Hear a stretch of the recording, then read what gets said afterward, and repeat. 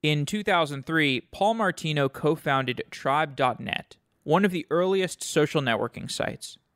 Tribe had significant traction with hundreds of thousands of users. In the early 2000s, hundreds of thousands of users were enough traffic to pose a company with engineering challenges. Paul had studied computer science and was able to use his knowledge of high-performance computing to write an efficient graph database and solve the other technical puzzles that the company faced. But the business ultimately did not work out. The failure of Tribe made the founders of Tribe even hungrier for success, and it taught them lessons that they carried into subsequent businesses. Paul went on to start Aggregate Knowledge, a marketing technology company that sold for $119 million. His Tribe co-founder Mark Pincus went on to start Zynga, the multi-billion-dollar gaming company. Another Tribe employee co-founded Yammer, which sold to Microsoft for $1 billion. Since his exit from Aggregate Knowledge, Paul Martino started Bullpen Capital, which makes post-seed investments. The Bullpen Capital portfolio is appealing to me partly because of the number of internet gambling companies. Paul and I talked about gambling and other taboo business sectors, as well as what makes a good investment in the post-seed category. I enjoyed speaking to Paul because he has a straightforward and no-nonsense way of talking about things. It's very charismatic and uncommon, and you'll see what I mean when you hear him talk. We've done some great episodes with other engineering investors like Chris Dixon and Adrian Collier, and you can find these old episodes by downloading the free Software Engineering Daily app for iOS and for Android. In other podcast players, you can only access the most 100 recent episodes, and in these apps, you can access all of our old episodes. You can search over it. You can get recommendations based on the content that you've listened to. And they're open sourced at github.com/softwareengineeringdaily. If you're looking for an open source project to get involved with, we would love to get your help. A shout out to today's featured contributor to the Software Engineering Daily open source project, Kurian Vithayathil. He has made significant contributions to the Software Engineering Daily Android app, and all of the users of the Software Engineering Daily Android app, I'm sure, appreciate his work. Thanks again, Kurian, for all your efforts. Now let's get on with this episode.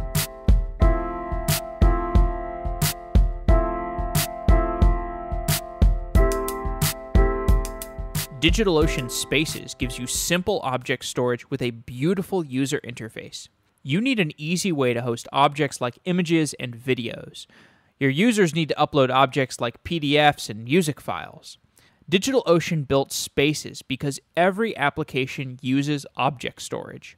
Spaces simplifies object storage with automatic scalability, reliability, and low cost. But the user interface takes it over the top. I've built a lot of web applications, and I always use some kind of object storage. The other object storage dashboards that I've used are confusing, they're painful, and they feel like they were built 10 years ago. DigitalOcean Spaces is modern object storage with a modern UI that you will love to use. It's like the UI for Dropbox, but with the pricing of a raw object storage. I almost want to use it like a consumer product. To try DigitalOcean Spaces, go to do.co/sedaily and get 2 months of Spaces plus a $10 credit to use on any other DigitalOcean products. You get this credit even if you have been with DigitalOcean for a while. You can spend it on Spaces or you can spend it on anything else in DigitalOcean, and it's a nice added bonus just for trying out Spaces. The pricing is simple. $5 per month, which includes 250 gigabytes of storage and 1 terabyte of outbound bandwidth. There are no costs per request, and additional storage is priced at the lowest rate available, just a cent per gigabyte transferred and 2 cents per gigabyte stored. There won't be any surprises on your bill. DigitalOcean simplifies the cloud. They look for every opportunity to remove friction from a developer's experience. I'm already using DigitalOcean Spaces to host music and video files for a product that I'm building, and I love it. I think you will too. Check it out at do.co/sedaily and get that free $10 credit in addition to 2 months of Spaces for free. That's do.co/sedaily.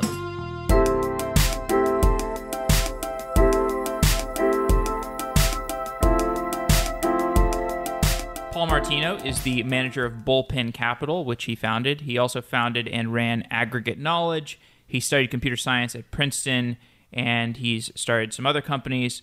Paul, welcome to Software Engineering Daily. Glad to be here. Let's go back a little bit to Tribe in 2003. This was a social networking site. What was the engineering stack of a social network in 2003? Yeah, so that's a really interesting question. So I had a architect named Brian Lawler, who ended up then going to Cisco for many years. And I was a high-performance computing guy. And so when we had seen sites like Friendster and we'd seen the scalability issues they had, we realized that we basically needed to separate the stack into two halves.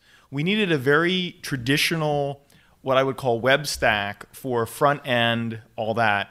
And then for the social networking functions, we needed, to some extent, an HPC stack. So I, from scratch, designed a C-based set of libraries that got called by the web stack to do things like compute social distance, maintain the social network. So we had user IDs, for example, that were just integers sitting inside of a graph database, 100% custom code, 100% custom code. And Brian Lawler, basically, I exposed an API to him that he'd call over a socket, and he would then integrate to all the social networking features, and his stack then looked like a very traditional, LAMP-esh stack. It was a Java stack, but nothing that looked unusual. So there's this one proprietary box that you call over the socket. That's all the cool stuff I do. I'm not a web developer at all, so I don't understand squat that Brian's doing. He doesn't understand squat of what I'm doing, but that actually made it perfect because the separation of responsibilities between the two things. And so as Tribe grew, and while it never got as big as some of the other ones, we never had the scalability problems of other people because we separated.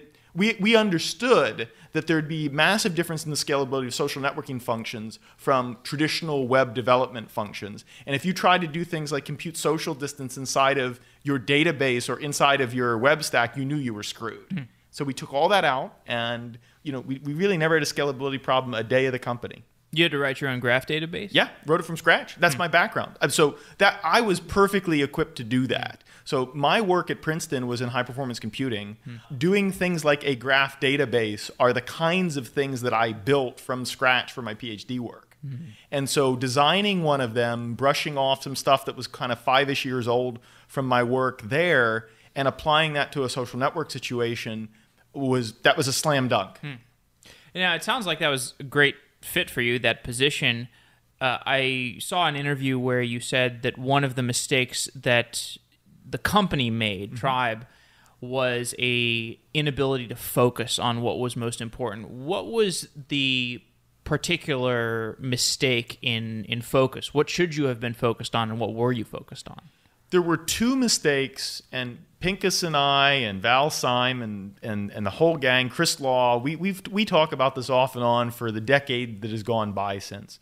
There were two fundamental mistakes we made. Let's start with the one user one and then the kind of one focus one. The user one was that we didn't pay any attention to curating who our initial user base was. And so Friendster at the time was going through a purge of all the Burning Man people. And guess what? All the Burning Man people came over to Tribe, and we had the most alternative post-yourself-naked crowd anywhere. We never thought this was a problem because a social network should take all comers, right? Well, a guy named Zuckerberg shows up a couple of years later and starts with a highly curated, desirable audience called Harvard and slowly expands it by schools. So the fundamental problem with us as a social network is we didn't understand how important the core audience that we started with was, and how the users themselves set the tone for your site. It was out of your control once a certain group basically took over your site. And it's not that we didn't love those people, it's that they were not mainstream enough to cross over to make it be the big site. So that was problem one in kind of 1A. But problem two was the original thesis of Tribe was not to be a general purpose social network. It was to try and do the socially networked classifieds. Pincus's vision was to use social networking as a way in which you know who's on the other end of a Craigslist style transaction. So the focus problem was every day you'd come into the office, are we building a social network or are we building a Craigslist killer? That is a very tough company to work for because one day you're doing listings functionality and the other day you're doing social network features. And Elliot Lowe, who was our designer, who went on to do Yammer, he once said, he says, here's the problem we got at Tribe. Hey guys, let's all go hang out on our social network so we can do classifieds. right? I mean, you don't all go in a room together so you can sell your used car to your buddy. You go hang out with your buddies so you can, play a game of poker or something, which, by the way, became Zynga. So we kind of all learned from our mistakes. We really did a lot of introspection about what went wrong. And, Aggregate Knowledge was a byproduct of that. Zynga was a byproduct of that. So it was pretty cool. Yammer was a byproduct of that. So it's kind of cool that that team went on to do such interesting things immediately thereafter, even though we got that one wrong. Mm-hmm. What was the way in which the lessons from Tribe led you down the idea maze to Aggregate Knowledge? That one was straightforward. We knew that the data exhaust coming off a social network was going to be super predictive for everything that you'd want to do, whether it be ad targeting, whether it be finding you another friend, etc. So even though we were at Tribe and Tribe was failing, I kept telling Pincus and the gang, I'm like, dude, the data exhaust coming off this thing is just mind-bogglingly awesome. No one's ever had a data set like this. What if I brought a kind of, data collection in a box service to a bunch of big companies, let them do that to do product recommendations, ad targeting, retargeting, and those were the thinkings behind Aggregate Knowledge. And Aggregate Knowledge ended up being a very successful company as a result of that. So I have that insight. Pincus has the insight, which is there's nothing else to do on your social network once your friends are there, so let's give them something else to do. Quite simply stated. Let's let them play poker. Yep. And Elliot, by the way, leaves. He teams up with Dave Sachs. He does this thing called Yammer, which is, why don't we kind of do the social networking thing for the enterprise? All three of those companies almost certainly don't turn out the way they do unless we were all at Tribe together.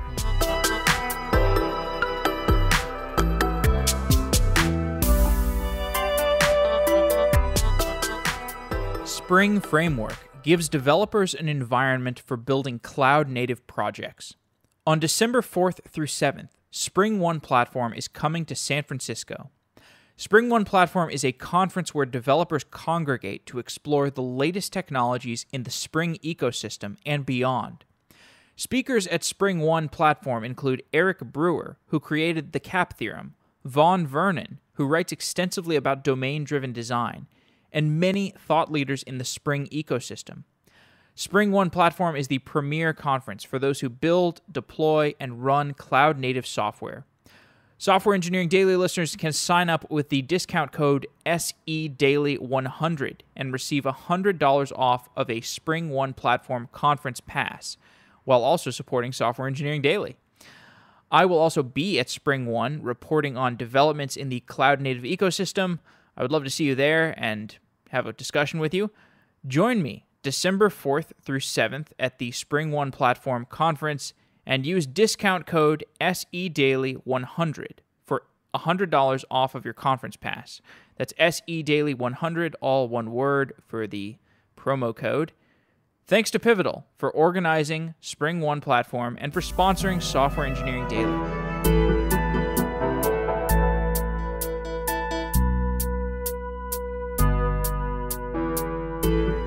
There was some moment in Aggregate Knowledge where the business was not working and you had to essentially look at your resources, evaluate what was working, evaluate what was not working, do some tweaks, and pivot, I guess is the word you would use. I have heard you talk about this in a number of different contexts, both specifically about Aggregate Knowledge and more generally, like the strategies for pivoting. Can you take us to that moment when you had to reframe the company and talk about the lessons and how that might generalize to people who are in a similar state of mind? Okay, so yes, I'm happy to talk about it, but I don't think it's a very reusable story, and you'll see why. Okay. This is an unusual. This was no pivot. This was a, oh my God, we have $25 million in the bank, and the business we think we're in doesn't exist. What the F are we going to do? This was a very, very unusual situation. We started as recommendations as a web service. Remember, the big idea is kind of data collection in a box, cut and paste JavaScript, turn your website into a data mining effort for your company. And the first product is recommendations as a web service, which is a very logical way to use that data. Well, out of the gate, we start making a couple $1 million. We get this big contract with Overstock. We got the Washington Post. we think, and to some extent, wow, this was a little too easy. We go from zero to a couple $1 million in revenue overnight. Everybody and their brother is trying to throw us money, and so we raise a $20 million round. About 6 months into the $20 million round, with $25 million in the bank, because we didn't really touch any of the $20 million bucks, a bunch of these copycats show up. A bunch of other guys are doing cut and paste JavaScript ad recommendations to web service, and we're now 1 year into our first contracts, and no one wants to renew, and they want to pay us 1/10 of the price, and all of the things that you sit there and go, oh my God, we don't have a business.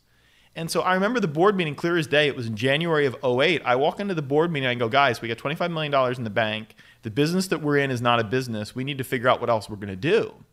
And Randy Komisar from Kleiner, bless him, and we've been best friends ever since. He looked at me, he said, Paul, you got a great team here. You've built an interesting piece of core technology. I think 9 out of 10 people in my position would fire you right now, but you know what? I'm going to do something different. You got 6 months to figure out what else the hell you're going to do with this. And oh, by the way, that was then the luckiest break of my career. About 2 months later, a guy named John Donahue calls me up cold from Omnicom Media Group. Omnicom Media Group, what's an ad I don't even really know what ad companies are. I'm selling enterprise software to big guys. He says, well, Paul, I know one of the back-end systems you use at Aggregate Knowledge is this thing called Aster Data, which is one of your data warehouses. We were Aster Data's second customer. Aster went on to become part of Teradata. He calls me up, he's doing a reference call. He's like, Paul, I want to do this nonlinear analysis. I want to do all this cool attribution. I want to tell my customers, why people are buying, Chef Boyardee in the morning and why college kids eat it cold. And dude, Aster is a database. Could you tell me again what you're trying to do? He's like, I'm trying to build basically a multi-point attribution system to tell advertisers why people are doing what they're doing. And I'm sitting there and I'm going, well, shit, that's what our underlying core technology was built for. What is a recommendation? A recommendation is a composite score of the thing you'll probably be interested in based on your past behavior. But if you turn your head 90 degrees, this attribution thing that this crazy guy named John Donahue, who I've never met in my life, is asking for is exactly what we built. But I'm not an ad tech guy. There ain't a single ad tech person in the company. And so I call up John. I go, John, could you come over to our office and maybe tell us a little more about what you do? And so that's March. January is the board meeting. And by June, Omnicom is going to invest in the company. John Nelson, the CEO of Organics, going to join the board. This guy named Steve Cattleman's in our product advisory group. And we figured out that the business is to actually apply this core tech into this multi-point attribution problem. This became known as the first DMP. Aggregate Knowledge, because of that reference phone call from John Donahue, created the industry of DMP. We had actually already built it, but no one knew we had built it because we used it for the wrong damn thing. So this is why I'm saying the story I don't think is tremendously reusable. It's not a lot of times that a CEO walks into a board meeting and says, I need to find a new business. A doesn't get fired, B gets enough time to figure it out, and then C gets the lucky reference phone call that is the new business literally land in his desk. And so that was a crazy 6 months of endeavor. Why was the recommendation system as a service the first that first idea? Why was that such a commodity business? That sounds like a business where you could build a moat by having a recommendation as a service that's 10x better than everybody else. You can't. It turns out that the 80-20 rule applies here very badly, not in your favor. The very simple thing gets you 80% of what you want. I mean, really, it's just a simple, yes, our system could get you, if you did the Netflix prize, which was going on at the time. So the best systems were, a 10% lift. Well, the thing you could build over a weekend would get you 6 to 8 points. So if the thing you could build over the weekend internally get you 6 to 8 points of lift in, say, product views or cross-sell, why are you going to pay me $100,000 to $1 million incremental to get you from 8% lift of your metric to 10%? And so the 80-20 rule totally screwed you. And we thought we could make it up in volume. We thought by having the aggregated databases across all other customers, we would get essentially unified knowledge, hence the name of the company, Aggregate Knowledge. We would learn patterns, et cetera, off the data from others. But that gave such incremental additional lift that it didn't matter. And so I think that's why, by the way, 10 years later, name me that great recommendation company that went public. And so I feel good about what we did because of that. Now, if on the other hand, there are 5 public companies and that's a huge category like search or whatever, I go, man, we screwed up. But the fact that the market has spoken, there is no big, awesome public company in that product. We were just either early enough or dumb enough to call the ball that didn't work and look for the new business. It's funny because that problem is not dissimilar from search. Recommendations are not dissimilar from search, but I guess there's something different about search that makes it... The ability to monetize is significantly different. Recommendations are in the discovery category, which is when you don't know what you're looking for but are open to a suggestion. Search, on the other hand, is directed and has much more monetizable intent because right now I need blank.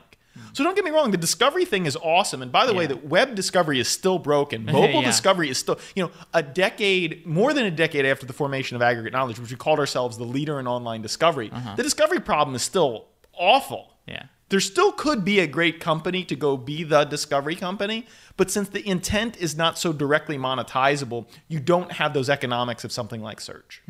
What mistakes have you seen founders making since the days you started as an entrepreneur? So you worked at Tribe, you worked at Aggregate Knowledge. The first one was maybe a failure, but not really because it led to such successes later. Aggregate Knowledge was a definitive success, and now you work at Bullpen Capital. You've had a lot of really smart investments. You've got a really differentiated investment thesis. So you've kind of seen a lot of stuff. What are the mistakes that you see people continuing to make that you saw even from the early days people making? There are a bunch of them, but let me go through the ones that are my pet peeves to some extent. Not understanding the competitive landscape of what you're going into. This one always makes me crazy. I'm going to just go build the best product. I'm not going to pay any attention to what anybody else is doing. When I meet an entrepreneur who does that, it speaks to an intellectual laziness that bugs me. And I call them out on it. I'm like, no, you are not the first person to do blank, photo sharing, ad targeting, etc. You have to be a student of the business that you're going into. You need to study from the failures of the people before you, and you need to look at what's in the market now to inform your decision about what you're doing and how it can be differentiated. And when the answer comes back kind of like, oh, dude, but what I'm doing is so awesome and so cool, like everyone will love it. I'm like, yeah, maybe. Or maybe what you're doing is an exact copy of 37 things before you that failed.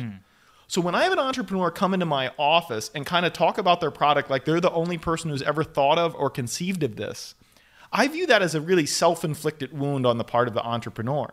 Be a student of the business you want to run. Be a student of the category you're going to disrupt. Show me that you have commanding knowledge of both the successes and the failures and why what you're doing is really different or the time is right. And I see all too frequently people get too lazy about this part of the problem and go, I'll just build a better product. And that's their answer to all of those questions. So that is certainly one. Another pet peeve I guess I would describe is people who view that fundraising is beneath them. Meaning, let me get back to building my product. That's all that matters. I'm like, no, dude, you're the CEO of the company. Not running out of money is part of your job. So how can you come into my office now? I'm on the other side of the table, of course. But even when I was an angel or advisor, I'd go, no, you can't just spend 99% of your day building your product. You need to hire people. You need to grow your management team. You need to raise money. You need to get an office. You need to scale. And if all you want to do is be the product person, great. Go fire yourself the CEO and become the VP of product. Please bring in a CEO who's capable of wanting to raise money and do all the stuff that they need to do. Is the serialization of building versus raising money necessary? Because you hear some people that say you should block off 3 months and spend that time completely focused on fundraising. Nope, I totally disagree. I actually wrote an article on TechCrunch a couple of years ago called Seed is a Process. And the basic thinking is that logic of monolithic fundraising was correct maybe 10 years ago when I was doing Aggregate Knowledge. But as the fundraising has become more continuous, multiple cap notes, rolling notes, a seed, a post-seed, a pre-seed, all before you get to an A. Right. If you take 10% of your time all the time fundraising, you actually have a much more healthy balance as the CEO, by the way. You're now not out of the office for 3 months and everything might go to hell because it's a 10-person company. Yeah. So let's say 10% of your time all the time. Yeah. That's a way more healthy thing for both your business. And oh, by the way, the ecosystem supports that now because fundraising is a more continuous process, whereas it was so dang discreet in the mid-00s. And the pool of people is bigger because 10 years ago, there was the risk of you shop around for 2 months and then everybody's heard about you. And if you still haven't raised money, there's some risk there that you've poisoned the well. But there's so many people now that there's much less risk. And there's so many different deals. That's right. And you're just talking to those people continuously. Yeah. And you're getting lunch with somebody when you're not in market. And someone might preempt you when you're not ready. And it is so much more awesome to be an entrepreneur in this ecosystem of always be raising. Seed is a process. And even though that article is a couple of years old, I probably refer an entrepreneur to that article 2-3 times a week. Not because I wrote it and I want to get my views up, but because the content of that article really describes a change in mentality that happened this decade versus the last decade that I think every once in a while I see an entrepreneur who raised money a decade ago, was at a big company for a decade, and then comes into this world and I'm like, no, it's all different. Like seriously, like forget what you know when you raised money in 05 and 06 because it's like a tectonic shift happened. Once First Round Capital, who I really view as the true innovator on this,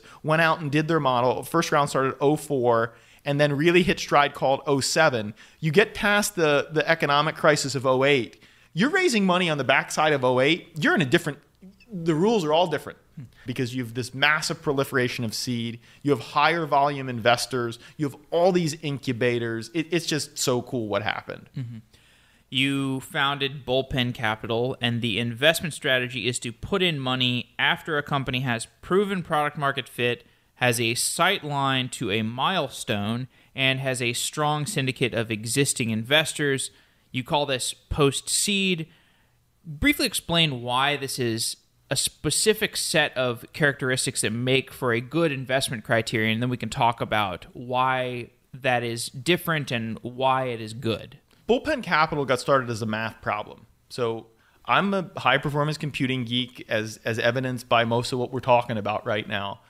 A guy named Mike Maples calls me up in 09, end of 09, says to me basically, Paul, the whole venture ecosystem is restructuring. Your buddy Josh Koppelman figured out the seed thing, and there's this guy Jeff Clavier over at Softtech, and they're all your buddies, and I'm an early LP in first round. And he's like, you realize the way that people are investing in seed now is different. It's more checks, fail fast, don't invest in every round unless you got a winner. Venture up to that point in time was invest in every round, invest before the product's there, have huge ownership targets. And so Mike and Jeff and Josh, in my mind, 3 of the real innovators of this, figured out a kind of different way to play once it got so cheap to start a company. So if on the left, in the early stage, you have lower ownership targets, higher volume, fail fast, and on the right, life cycle, need to invest in every round, got to own 20%, isn't it a certainty, almost like, the whole Hawking radiation thing, that there must be an event horizon in between those two business models?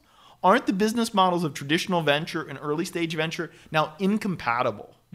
And so we literally did the math on it. We spent a lot of time. We did a roadshow. Duncan Davidson and Rich Melman and I sat at a whiteboard for 6 months figuring out that the new ecosystem would lead to downstream opportunities, including what we now call the post-seed opportunity, which is extending the seed mentality to the Series A round. At the end of the day, the post-seed round is a small A. It's a $4 million round now. It used to be $2 million. Now it's a $4 million round. Shit, when you were raising money back in 05, you raised a Series A, it was $4 or $5 million. That's what you did. So we have a joke in our office to make venture great again, right? The reason we use that joke is because our product is the product that we knew was the Series A product 12 years ago. Because the Series A product now has become this $12, $15, $18 million thing because the later stage funds got the front of the funnel stolen by all the new kids and had to write bigger checks later. So we're playing this kind of fundamental long-term structural arbitrage between the two venture business models. Now, what's cool about that is the math told us that it would exist, but guess what? No one told us how to pick the companies. We had a half a loaf of bread. The math problem said, go swim in this pool. A great lesson I learned from Mark Pincus. Tribe was a failed social network, but we were swimming in the right pond. So we know we're swimming in the right pond because the math has told us The event horizon between seed and A is going to have massive opportunity. What we Right. started figuring out, it was capital-efficient companies that had already gotten product market fit that were a year away from making the big funds want to dump a lot of money in. Right. Okay. So Hence this kind of bizarre thing you see on the website of the characteristics of what we're looking for. right, and so early stage investors, like the really early stage, when you're talking about angel or the seed round, they're often looking at the founders. They're looking at the markets that they think will develop. They're maybe looking at a very raw prototype, and that's how they make their decision to put in. If it's an angel round, they're putting in $100,000 to $250,000. If it's a seed round, maybe they're putting in $500,000 to $1.5 million.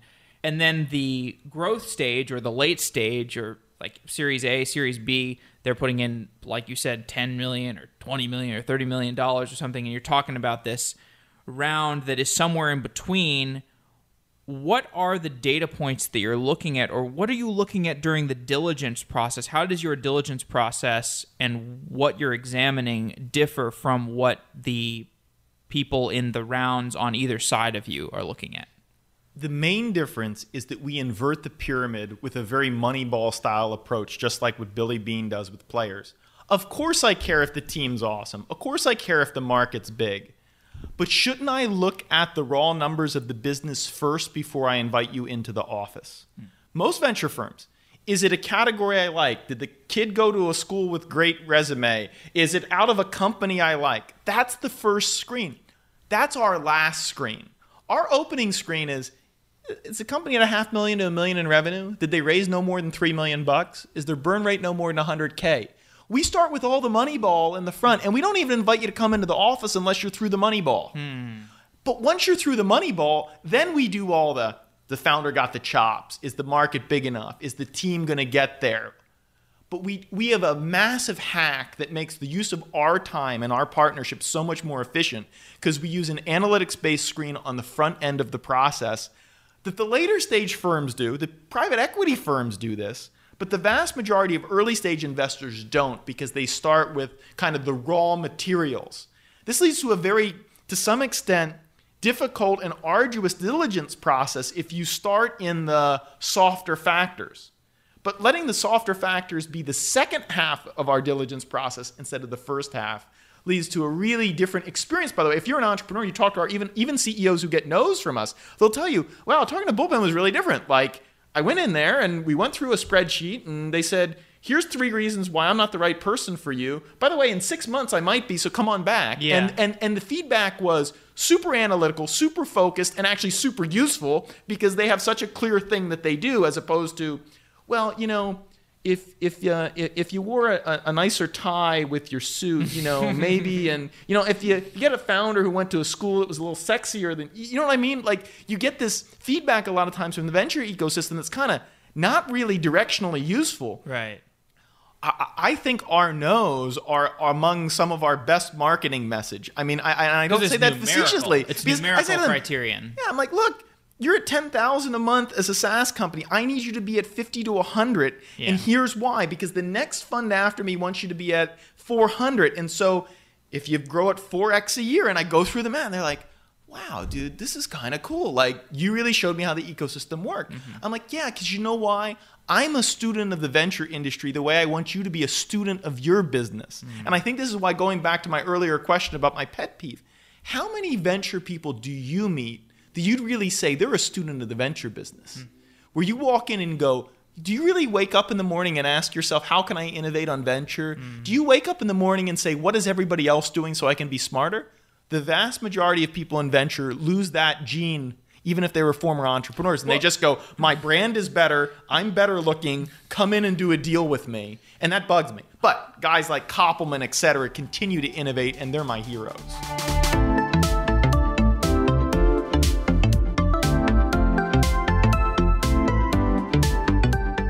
The octopus, a sea creature known for its intelligence and flexibility. Octopus Deploy, a friendly deployment automation tool for deploying applications like .NET apps, Java apps, and more. Ask any developer and they'll tell you that it's never fun pushing code at 5 p.m. on a Friday and then crossing your fingers, hoping for the best. We've all been there. We've all done that. And that's where Octopus Deploy comes into the picture. Octopus Deploy is a friendly deployment automation tool, taking over where your build or CI server ends. Use Octopus to promote releases on-prem or to the cloud. Octopus integrates with your existing build pipeline, TFS and VSTS, Bamboo, TeamCity, and Jenkins.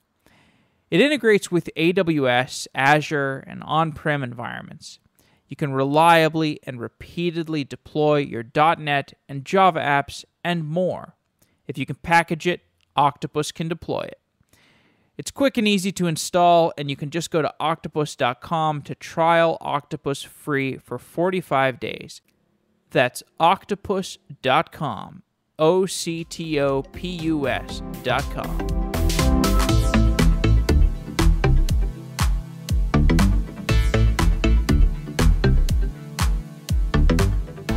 Well, I mean, I hear a lot of phrasing that is opaque or touchy-feely, and you're laying out, like you said, the money ball, the very numerical-driven approach. And, maybe we'll talk about this with poker later on, but I remember back when I was playing poker full-time, there were people who would succeed at high stakes and would have very fuzzy reasoning for why they made a certain play. Oftentimes, that fuzzy reasoning was an abstraction over some harder numbers that they probably had internalized. Maybe they couldn't express it externally. But the people who were extremely successful were always the ones who could communicate using numbers and probabilities and very tangible reasoning why they made a decision, and became much easier to communicate with those people and share information also. And that's probably another reason why they thrived, was because they could put things numerically. And it sounds like that's a position that you like to take with the... That's absolutely right. And by the way, the intuitive investor is very successful in venture. We see the same thing in venture. Yeah. There are truly gifted people at looking at a website or a mobile app or meeting an entrepreneur for 5 minutes and knowing if they're going to be a winner. Yeah. That is a unique, untrainable, unlearnable skill, in my opinion. You are born with that or not. And so if you're one of those savants, if you're one of those style of poker players, great. Build your brand. Go get those people to come into your office. You're going to continue to pick them well. Yeah. But, if you're kind of not, and you're more a numbers geek who used to be a high-performance computing guy, this is probably what you're going to go do. Yep. Right? This model matches the temperament of its founding team and of the people who are now here. And, in many ways, I think we're demonstrating that there's a metrics way to go after some aspects of venture that were touchy-feely. Speaking of gambling, Bullpen has made a lot of investments in gambling, and I find this a really interesting topic. I've always been fascinated by gambling internet companies because it's a thing that gambling is taboo, and it's a thing that I don't think should be taboo, or I wish there was less taboo with it. But it's refreshing to see somebody that makes a lot of investments in the intersection of gambling and the internet. I actually think there's a lot of utility potentially if the taboo were removed, and you can gamify all these things in the real world with gambling elements. That would be great, but that's not going to happen for a while until the taboos kind of disappear. What do you see as happening at the intersection of gambling and the internet today in 2017? So it's even slightly broader. Our fund is not afraid of not just gambling and gaming. It's not afraid of legal and regulatory risk. We have 2 cannabis companies and an alcohol delivery company, in addition to 7 companies, broadly speaking, in gaming. We have a fantasy company. We have a lottery company. We have a horse racing company. And I'm very proud of that aspect of our portfolio because the vast majority of these deals are deals that are just too frightening for the rest of the venture ecosystem to contemplate. But we've now developed quite a reputation as having understanding and a lack of fear of potential liability, legal and regulatory framework. We work a lot with a guy named Bradley Tusk who did this for a company called Uber back in the day. And we found that this is there's real alpha here. There's real money to be made by saying, I raised my hand. I'm not scared of this stuff. I want you to come in here. So it is nice because for the prior 2 years when I got asked that question, I would get asked, Martino, you're going to do a cannabis deal, aren't you? And I would say, yes, I think it is inevitable. And so then a year or two later, we've now done 2. Of course we've done 2 because we're not going to be afraid. We didn't have the right ones come in at that point in time. Most of them were, say, in the actual growing side, which didn't seem to be a venture-style business. But we get into a cool company called herb.co up in Canada. It's the largest information portal about cannabis anywhere. And we sit there and go, that's the kind of bet we can make. And, we get excited about that. And so, we kind of say we got quite a bit of vice exposure, and vice is not necessarily so bad. Are there taboos or vices that you would not put money into, even if they fit the criterion of bullpen? That's too abstract a question to really be able to answer. Yes, I'm sure. Let's put it this way. We had an LP who invested in us, a very, very important, very big endowment invest in us. And they basically said to us, we like that there's risk in your portfolio. This is good. I think the phrase was something like, if you're giving kids handguns, probably we'd be upset with that, right? It was, the example was so over the top insane. If a company comes in and says, let's give 6-year-olds guns, you probably wouldn't do that, right, Paul? I'm like, yes, of course. But it's an abstract question, and that's why the example was so off the beaten path. So it's not like we have a list of things on the wall. No, we won't invest in this or this or this. But if a company comes in that's pushing a boundary that makes us uncomfortable, there's no way we're going to invest in that. You think kids should gamble? No, I think that's a big problem, right? I actually think the age verification and KYC requirements, I think those things are required. I mean, because there is a certain emotional intelligence required, even if you have the mechanics of the game down. My 6-year-old son is a competent poker player. Right. We play poker for a half hour every night before going to bed. He can play exotic varieties of poker like Badoogie and Badesi. I mean, serious totally. stuff. This is a 6-year-old kid. Totally. And we also will bet $20 a game on one football game every Sunday. And I actually I've taught him how to understand lines, scores, win-loss rates, etc. He has an algorithm he follows to pick the one game to bet every week. And you would agree that's going to be extremely useful to him as he grows up. I think that he is so awesomely positioned for the new data economy that we're in. But does my son have anywhere near the emotional intelligence around spending money, around I got to pay my bills? He's 6. So, no, I think there has to be a regulatory framework around things like not letting 6-year-olds actually log into the poker site. But, doing a friendly wager with your dad and playing the game and understanding the mechanics so that when you turn 21, it'll be the greatest day of your life, which we joke about. My daughter, by the way, she also plays. I did my 40th birthday in Atlantic City. My mom has a little slot machine in her house, and I think one of the proudest days of my life is the following. We walk in, we're at the Borgata going into my dinner, and of course the kids are allowed to go to the restaurant. She walks up to one of the slot machines and starts trying to play with it. I tell her, I said, no, Vanessa, you're not allowed to play with the slot machine. And she burst out into tears. She bursts into tears. And I say to myself, I'm like, no, Vanessa, you're not allowed to play until you're 21. And she does the math in her head. She's like, that's a long time from now, Daddy. She just keeps crying.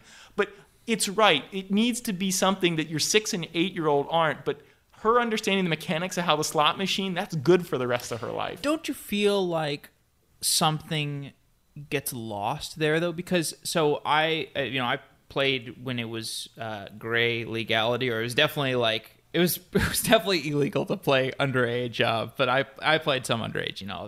If people are listening to this and they come after me, then maybe I'll get some of my money taken away. But I played when I was 15 or 16 online, and it was so useful to me. Those nights where you lost a couple $1,000s and you're a teenager and you go to, and it's hard to go to sleep and it's painful, but it builds up emotional calluses, and it's so useful today. I mean, it was freaking painful back then, but now I look back on it and I'm like, man, I have such an edge on a lot of people because they have not had that kind of traumatic financial experience, and I don't know. I almost wish more people were exposed to it. Okay, so I will posit something slightly different, and I'll tell this almost like a Zen master, who Randy Komisar would do this.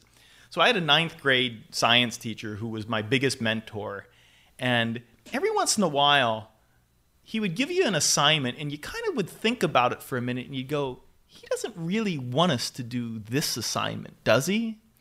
And you'd go, why did you ask us to do that? And he'd kind of smirk a little bit, and you started figuring out after a couple of these assignments, he wanted you to kind of do this subversive thing that he wasn't asking you to do, so that he could teach you that sometimes not paying attention to authority was an important thing.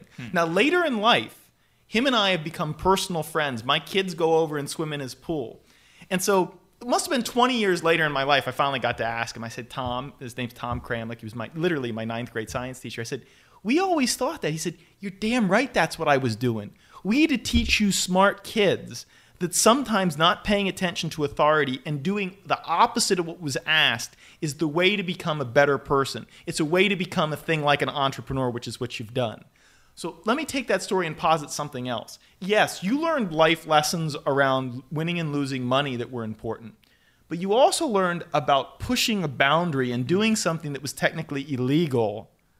I'll bet in some ways you got more out of that than you did out of the, I learned how to deal with the money. I'm not supposed to do that, but I'm going to do that anyway. Right. And I will deal with the repercussions if I go to jail. There's a certain thing about that me and my wife struggle and ask ourselves with, how do we teach that right to your kids? Because you can't just be frontal about this. You can't just come home and go, kids, I want you to go break the law tomorrow. Right. At the same point in time, you kind of want them to push the boundary to do exactly what you did when you were 15 and 16. Like, yeah, I don't doubt it. I'm actually positive you're partly the person you are because you did that when you were 15 and 16. Right. And if the equivalent thing happened in my son's life at 15 or 16, I might spank him, but I'd sit there and go, I'm proud of him, right? But I think our society does a very, very bad job of promoting this subversive gene or whatever you want to call it. The original code name, by the way, of Bullpen was Subversive Ventures. It was a running joke that we would do something subversive. And so that's a very proud statement. I would love to see a way to institutionalize in a smart way, getting kids to have that edge that you learned. Very hard to do. They don't have an answer. Right. But I'll bet the edge of the pushing the boundary taught you a lot more too. Yeah, absolutely. So when it comes to companies being subversive, what are the thoughts that you have on that today? Because there's, you think about kind of the consequences of an Uber or a Zenefits being a little bit too subversive in, how they approach the law. But, there are other companies that have taken advantage to pushing the gray area in a certain direction. Maybe you could even say like the companies that are doing ICOs right now, that could work out very well for them. I don't know. How does this apply to your, the advice that you give to companies? We actually are pretty clear about this with our companies. Going into areas that are black, we're never going to support you on. Never. Pushing the boundaries on stuff that's gray, yeah, we got your back. Like, let's go get an informed legal opinion. Let's analyze the risks. Obviously, doing stuff in the white, we all do. CEO walks into our office and says, here's this thing I want to go do that is kind of patently illegal. We're gonna holler at them the same way anybody should holler at them. CEO walks in and says, it is unclear if this framework applies to what we're going to go do. Let's go do it. We're going to pat them on the back almost every time. And so I think that there is an informed, thoughtful, market-understood way to go into gray areas that we're quite comfortable with. And it requires real thinking, forethought, opinions, planning. So we have a company right now considering an ICO right now. We're doing the same thing with that company. That company is a perfect fit for an ICO due to the nature of its underlying business. But we're pushing. I'm asking that CEO questions to make sure he understands what the downstream risks are to doing such a newfangled thing. He's taken it. He's become a student of it. His grasp of it is tremendous. Yes. God bless you. Go do it. Yeah. On the other hand, I'm going to cavalierly do this. Oh, everyone's doing it. Oh, it's cool. Never going to support that. Yeah. Okay. Coming back to poker, did you expect to see a computer beat a human in heads-up no-limit hold'em? Yeah, so that's an interesting question. I'm not familiar enough with how that system was built to really answer that question. I spent a lot of time understanding how AlphaGo really worked when it won Go. I spent a tremendous amount of time looking at that particular actual implementation and equivalent type systems. I actually sat down and read the code of a couple systems. I was so intrigued by it. And I still actually am a pretty proficient C++ high performance coder if I really need to break that out. A lot of these systems are still in that language, by the way. Am I surprised? No, that the heads up realm has got, to some extent, it's information theoretically constrained enough that it's not super surprising. There's nuance that the multiplayer game has that are different. Is it conceivable that that would also be, quote, solved? The other question is, what does it truly mean to be solved in the context of an imperfect information game, right?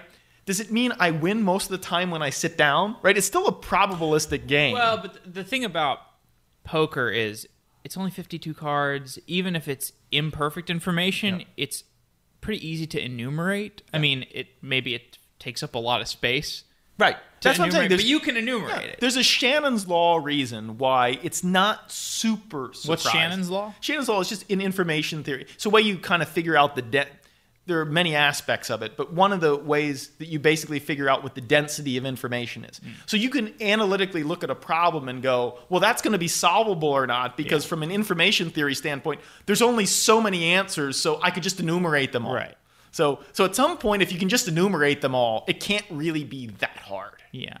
And so you can apply information theoretic filters on a problem to see which problems will or will not, which is why people were so dang surprised that AlphaGo won. Because people viewed that from an information theory standpoint as too unconstrained a problem to ever be able to do something via any aspect of enumeration, which of course that's not the way it was done, but people thought that problem might be decades away from solving. And it was done by, I guess, like it was reinforcement learning, right? It wasn't really like enumerating all the decisions. In no way, shape, or form. The fact that the pruning of the space could be done so efficiently, I think maybe is still a surprise. I'm not an AI guy. That's not really my back. I am an HPC guy. So like I get the HPC part of it really well. I don't get the AI part of it near as well. You'd have to talk to somebody else on that one. Okay.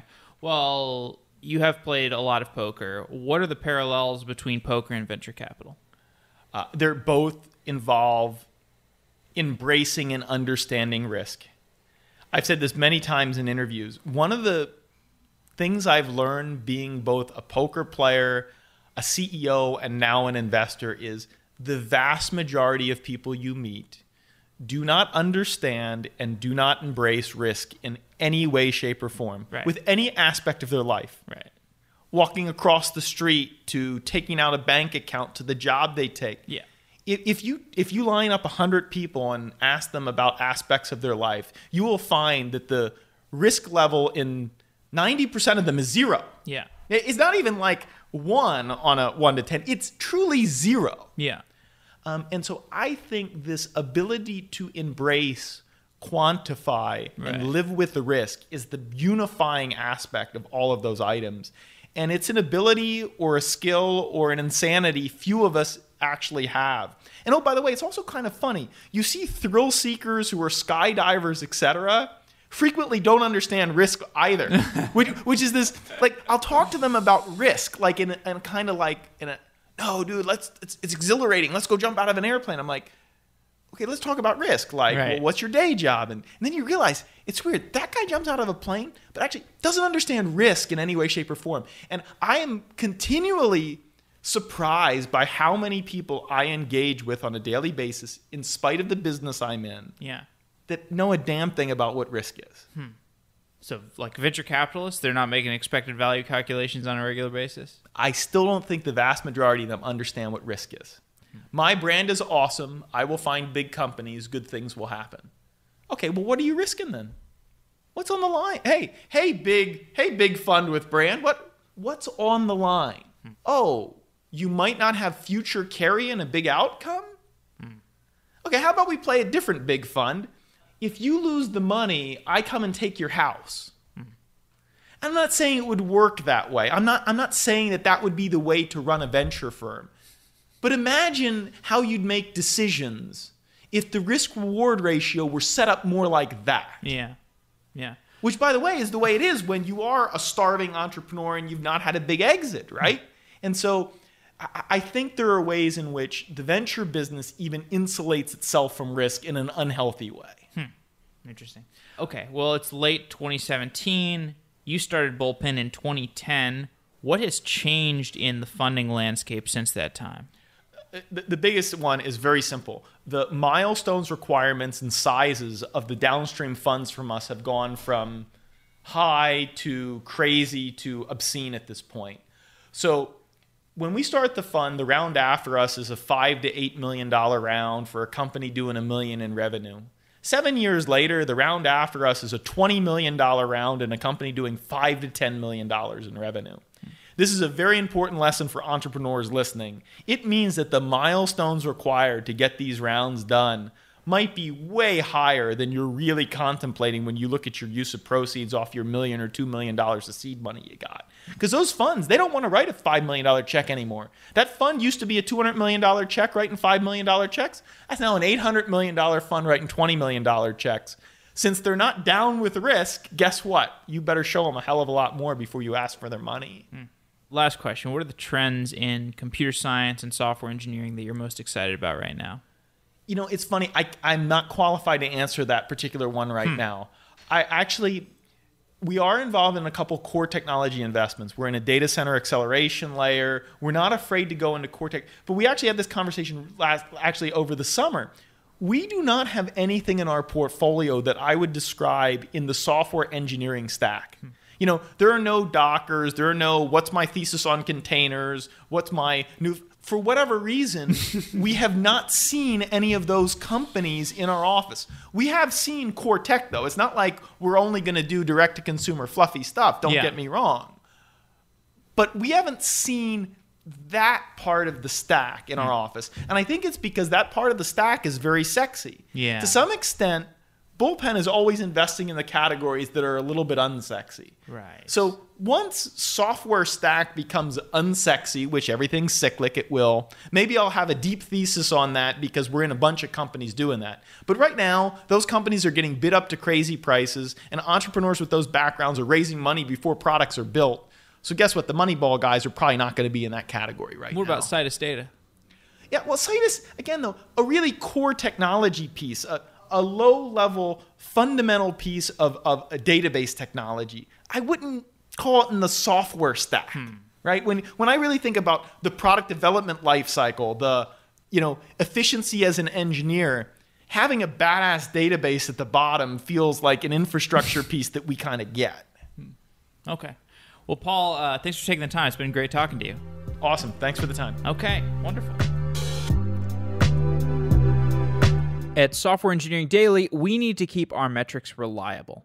If a botnet started listening to all of our episodes and we had nothing to stop it, our statistics would be corrupted. We would have no way to know whether a listen came from a bot or a real user. And that's why we use Encapsula, to stop attackers and improve performance. When a listener makes a request to play an episode of Software Engineering Daily, Encapsula checks that request before it reaches our servers, and it filters the bot traffic, preventing it from ever reaching us. Botnets and DDoS attacks are not just a threat to podcasts. They can impact your application too. Encapsula can protect API servers and microservices from responding to unwanted requests. To try Encapsula for yourself, go to encapsula.com/2017podcasts and get a free enterprise trial of Encapsula. Encapsula's API gives you control over the security and performance of your application, and that's true whether you have a complex microservices architecture or a WordPress site, like Software Engineering Daily. Incapsula has a global network of over 30 data centers that optimize routing and cache your content. The same network of data centers are filtering your content for attackers, and they're operating as a CDN, and they're speeding up your application. They're doing all of this for you, and you can try it today for free by going to incapsula.com/2017podcasts, and you can get that free enterprise trial of Incapsula. That's incapsula.com/2017podcasts to check it out. Thanks again, Incapsula. Wow.